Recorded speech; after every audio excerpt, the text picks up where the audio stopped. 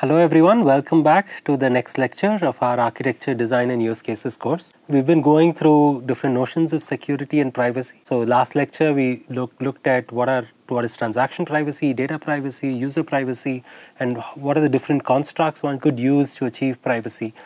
And now we're going to look at one other construct, a very important construct in Hyperledger Fabric that allows you to achieve data privacy. So we look at that, so it's called SideDB.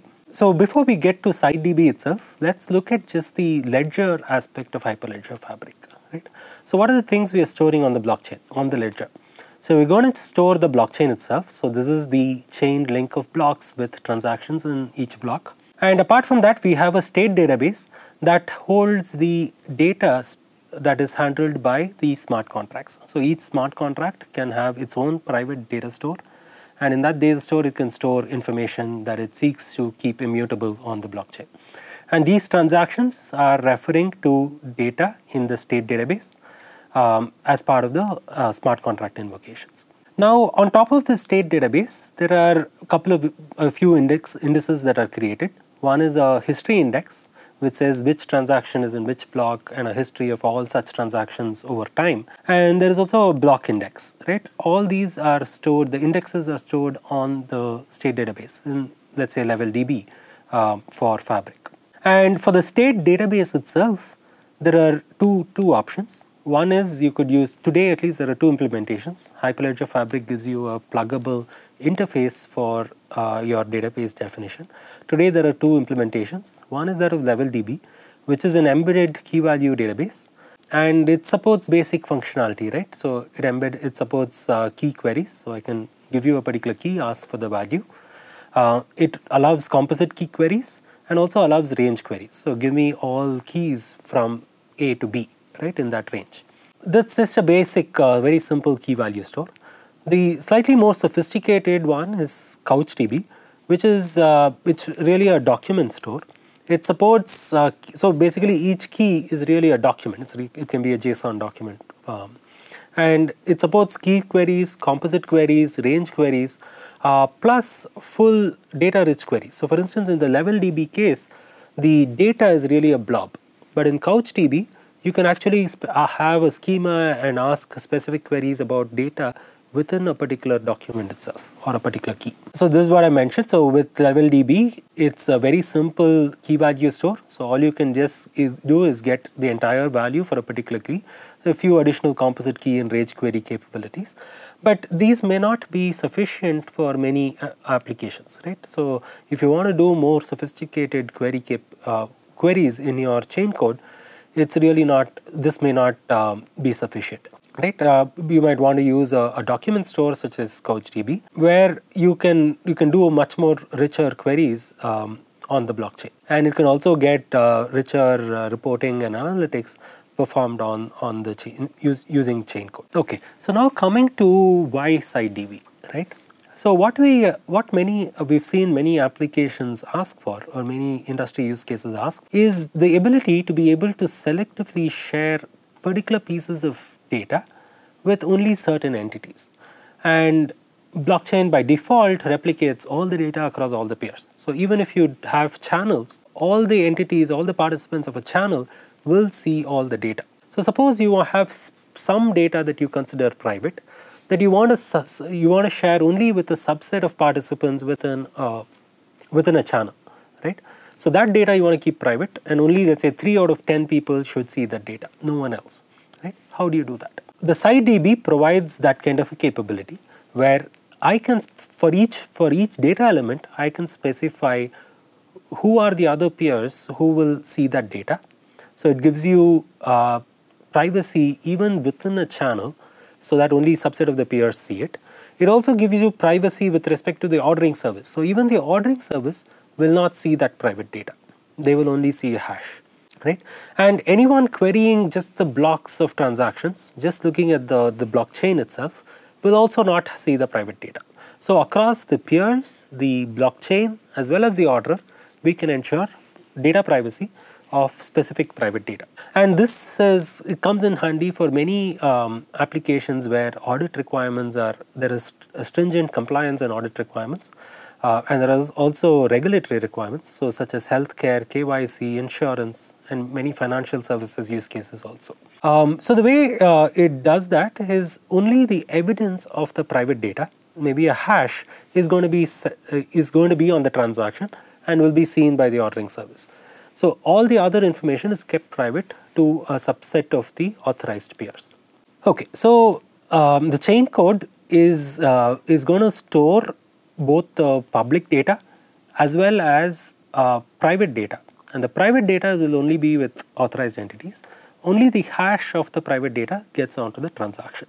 Now the private data, it's possible to group them into collections. So collections is a notion where I can say, okay, collection A has these 3 peers, collection B has these 5 peers. So I can create those collections and I can have data within those collections. So if a particular data element is in a collection, that data element will only be seen by participants of the collection. And just like channels, it's also possible for the membership of the collections to change over time, right? So collections are again associated with access policies. So you can define who can read the data, who can write data. So those access policies can be defined for each collection. And as I said, the private data is only stored on the peers who satisfy that access policy. So again, the distinction from channels is that within a channel, everyone sees all data, but SideDB is a construct whereby you can prevent certain private information to not be seen by all parties in a channel, so it can be seen by only a subset. The private data is also not in the transaction, not in the block of transactions. It's also not seen by the orderer. So the unauthorized entities, even if they are authorized within a channel, they only see the hash. They won't see the private data. So how does this all work? So let's take just one collection, right? So let's say there is an endorsement, and that endorsement is going to have 2 parts to it. This is basically a transaction proposal. They'll have 2 parts. One is a primary read-write set. So what this means is, this is the public information that anyone in the channel can see. So this is really the set of data elements that are read and written by the chain code, which is public. That is the primary read-write set. Apart from that, there is going to be private data in a collection. That's the private read-write set. And for that, only a hash of that private read-write set is captured in the endorsement itself, in the transaction. So in the endorsement phase, only the hash of the key and hash of value is written to the public state. The actual key comma value of the private information is held in a separate database, which is called the SideDB. So in this case, so there is a public state information and there is a private state, and these are held separately. The private state is then disseminated using gossip. The public state is part of the transaction and all the peers will get the transaction, but the private information is then distributed using gossip in Fabric. What happens after that? So now you've written the hash of the key and hash of value into the transaction, so that makes sure that allows immutability. And there is a private data set that only a subset of the peers in the channel have. Now how does validation take place? Now the validation, of course, of the public read-write set happens as before. Apart from that, the hash read-write set on all the committing peers, they will also check the key, right? Sorry, they will also check the version. So there is a hash of the key and it has a particular version. You can check that that version is not duplicated, right? So no 2 transactions in a particular block are reading the same information. So let's say transaction A reads a particular version for a private data and modifies it in some way. So it's going to be part of the write set. So it tries to modify the data. If transaction B had the same version, it means that it's read stale information, because there's a previous transaction in the block that has modified the private information. If transaction B tries to modify that same element in the same block, then that will be rejected because the version on the hash of the key can be checked, right? If both of them are at version 1.0, then the second one will get rejected. So that's really almost like the same validation that Fabric does on state variables. This is similar to not allowing double spending. It's the same account, two two spends cannot be made from that, right? So that really is how validation also happens. The validation happens on the hash of the key rather than the key itself. Now, likewise, just as we had one collection, it's possible to have multiple collections. So you can have different collections with different subsets of peers, and they're all held as separate state information. So there's private state 1, private state 2. And in this example, collection 1 is persisted between peer 1 and peer 2. And there is partitions 2 and 3. They are persisted by just one of the peers, right? So private state 2 resides only in peer 1, private state 3 resides only in peer 2. So they are bifurcated, right? And only the hash of those values get into the public state. Okay, so these collections, so how does the life cycle work? The collections can be defined at the time of chaincode deployment. So I can say these are the collections.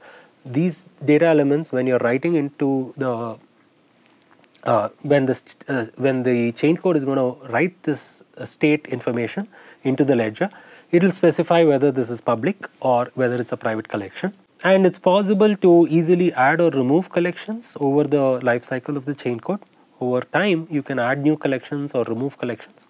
You can also, using the channel configuration transaction, you can also configure transactions. So you can add new members to a collection, you can remove members from a collection. So all that is possible, right? So all that happens through channel reconfiguration. Okay, so that's really in a nutshell the whole StateDB notion of how subsets of entities within a channel can really hold private data just amongst them. That data is shared with others through gossip, with the other authorized entities through gossip. What is there in the public blockchain itself is just a hash of that private data, right? So in some sense, immutability is guaranteed by the platform itself. So no party can modify this private data. So the other people who have the private data will be able to detect that because the hash is on the public chain. And double spends are also avoided because validation can be performed using version information on the hash of the key. Right? The key itself is not revealed, only the hash of the key is in the public state. So to get more details, you can check out the Fabric documentation on Ledger. It gives you good details and also a working example of how SideDB works. So this really helps provide data privacy amongst a subset of participants within a channel, and also with respect to the ordering service. Okay, so that ends this lecture on using SideDB as a construct for privacy. So with this, I think we've seen a range of constructs for providing security and privacy in blockchain platforms, and this is a very hot area for research and innovation. There's a lot of action going on in both academia as well as industry in this space. With that, thanks a lot. I'll see you in the next lecture.